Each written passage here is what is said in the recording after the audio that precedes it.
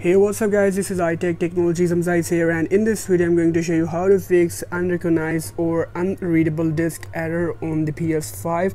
So without wasting of any more time, let's get straight to the point. And guys, for this purpose there are two possible ways to fix this issue. The first one is the disk that you are using, like I'm using this Grand Theft Auto GTA 5 disk.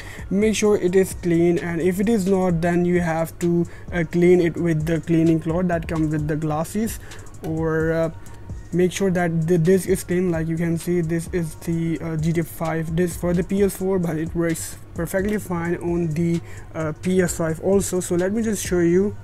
Okay guys, now I have cleaned the disk. And guys, one more thing, if you are new to the PS5, the right way to insert the disk on the PS5 is like this side.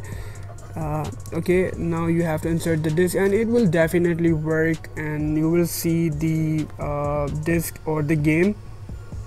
And that's how guys you can fix this issue, unrecognizable disk or unregistered disk. And that's how guys you can fix this issue. And I hope this short to the point tutorial is helpful for you. If you learn anything new, I recommend you to subscribe this channel. That's it for today. Hope you guys see my next video. Till then, goodbye.